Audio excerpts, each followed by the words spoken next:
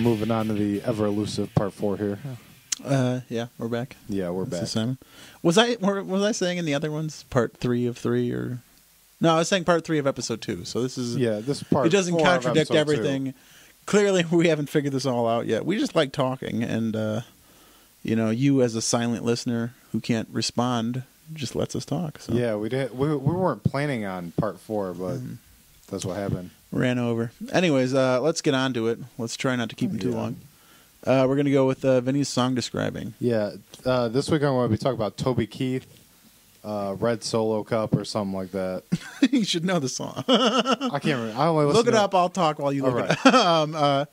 So, yeah, this is something that I didn't know if it was a popular song or not, or just a country song, because a popular country song, I wouldn't know the title. Yeah, no, okay. It's Red Solo Cup, and it was like number 5 on iTunes. It was number 5. So it is popular. It's popular. Even though I'm sure all of our listeners, who apparently, according to Vinnie, is just my friends, all of you are not aware with country songs and the popular country songs. But this is a very popular downloaded song. So, because that's the one thing I want to do. I want to keep it to relevant songs. Yeah, this is definitely. I think this is relevant. I think he kind of made it trying to be like sort of a holiday song. But, really? Yeah, but I don't think so. Red Solo Cup. When I hear that, and before we get into it, because this is the rare occasion, I guess, where I've never heard this song that you're going to describe. So I'm going to actually be baited while you describe it. But I would assume Red Solo Cup. That's about like just, and knowing that it's a country song, knowing that it's Toby Keith. I would assume it's just making fun of non-country people. I don't know. It's like kind of just about drinking beer out of red cups. Do country folks drink out of red cups? I didn't realize they did till this. I thought they drank out of jugs. Well, I'm sure it wasn't that, but I thought it was just like Red Solo Cups is kind of like a college thing. It's kind of like a Yeah, I think younger thing, a hipper thing, and Yeah, I would assume it'd be like a song where Toby Keith is like, those liberals. If it was called Those Liberals, I would have the same predisposition as I do with him calling it Red Solo. Yeah, no, I think it's actually kind of Mr. Toby here. He's kind of talking about being in college. I don't know. He's talking about how much he enjoys. Did Toby Red Keith Solo go to college? I don't know. But I want to call him Mr. Toby instead of Mr. Keith because I don't want to give him. I don't want to call him Mr. at all. I want to call him Toby Keith. I don't want to get him confused with Cool Keith. Well, you don't have to worry about that because he's not cool.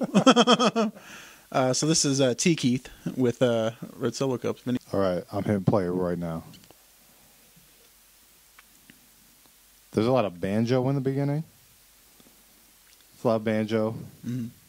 It's kind of cool. I don't know if Toby Keith did it or someone else, but I dig the banjo. But now he's kind of rapping, kind of like Cowboy Troy, which is kind of interesting. I don't know. I don't know if he's like kind of biting Cowboy Troy or if people kind of bite people and rip off their styles in country music. But that's what he's doing. He's kind of rapping about a Red Solo Cup. Okay.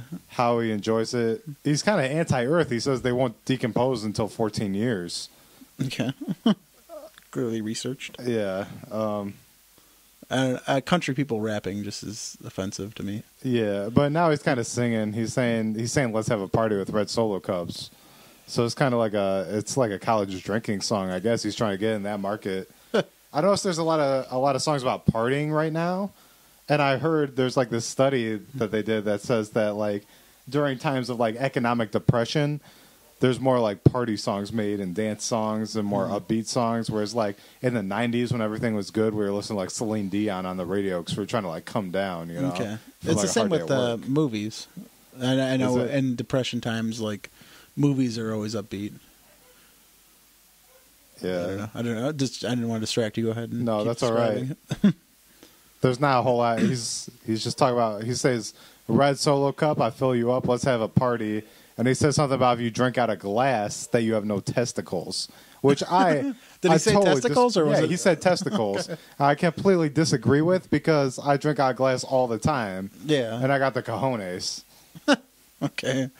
A little defensive there, Vinnie. But I was a little offended when I heard that line. Yeah, I would be more offended by the country singer rapping. I know at the Grammys there was some country singer had, and they had just had Ludacris come out, and I thought that was just like really offensive.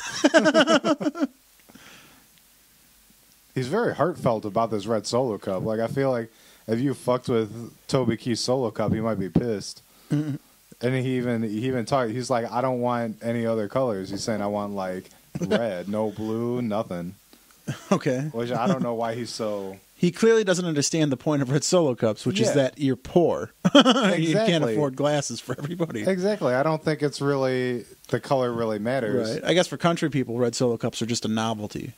Yeah. And that's how I feel about country, is that it's really all country is making fun of everybody else and in an offensive way, and it's I don't know, go ahead. Yeah, I kind of dig the chorus. It's like very sing-song, That's what's going on right now.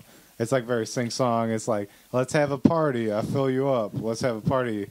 But I don't. That could happen in like a porn movie too. Like, I'll fill you up and we'll have a party. Okay. So there you go. Toby Keith's red Solo Cup is like a porno. Yeah. There's this kind of like the end. He's kind of falsetto and he's saying red Solo Cup and falsetto, which is kind of weird. Yeah. I don't know about this outro. Right. The country people, they're trying to be more butch, right? So falsetto is kind of like he's probably still being offensive. He's just insulting feminine people, I guess. Yeah.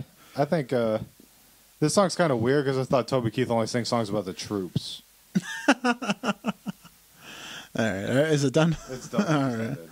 There we go. Then so the song in review, what do you think? Overall, I guess I'm kind of a fan of like weird kind of country songs, but this one was kind of forced. It's kind of a forced weird song, so right. I don't know, but I did like the banjo. I like the chorus, but he was kind of rapping on the verses, which is weird. Yeah. And there's no drums, which is always kind of a. There's no drums at all to the whole song? It's like just banjo. Just banjo, okay. Yeah. Banjo and lots of singing about red Solo Cups. Okay. And he rhymed it with I fill you up, which that's not very good.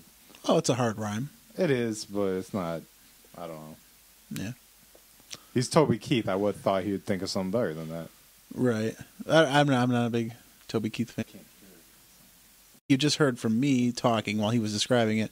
You know that I have a predisposition against country songs where they just offend me. So I'm not a good person. I guess that'll bring us to our last segment here, which is a new segment to replace Guess Which Number, which you failed. Yeah, it's a punishment that we're talking about this now. Yeah. And this is This V That, which I think is catchy, but you have to understand that the V has a period, so it's verses. But we were talking about this versus that. Doesn't sound as catchy as This V That. Yeah, this versus that kind of sounds kind of Mortal Kombat, like kind of old school. Right. This is This V That because as young people, you should understand that V means versus. Yeah. The more you shorten things, the more hip it is. So. Plus, we're a very violent generation. I feel like we should know about verses and Vs. Okay. I'm sure you've heard that, like V as verses before. But, here's a segment, This V That. This week's This V That is, I'm posing to Vinnie, Ghosts v. Ghouls. Which do you prefer? Like haunting my house, or which I prefer, like, as a fan of? I'm not even going to say.